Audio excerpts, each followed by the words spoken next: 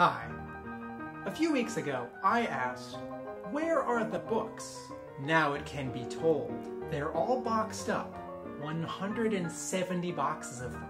Some of those are in a basement here in Somerville.